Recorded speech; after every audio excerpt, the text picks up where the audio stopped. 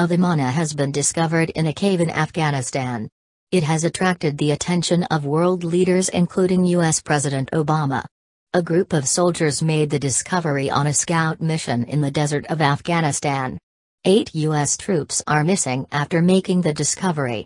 FYI, a vimana is an ancient flying machine described in ancient Indian Sanskrit epics. The vimana found in Afghanistan is reported to be an estimated 5,000 years old. It is said to be protected by a strange energy barrier that is preventing troops from extracting the vimana.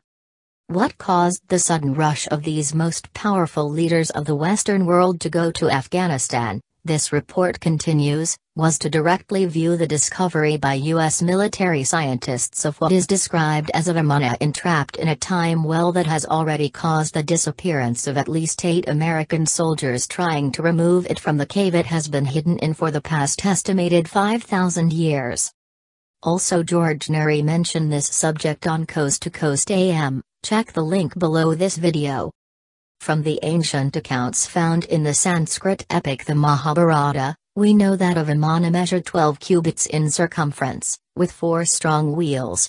Apart from its blazing missiles, the Mahabharata records the use of its other deadly weapons that operated via a circular reflector. When switched on, it produced a shaft of light which, when focused on any target, immediately consumed it with its power.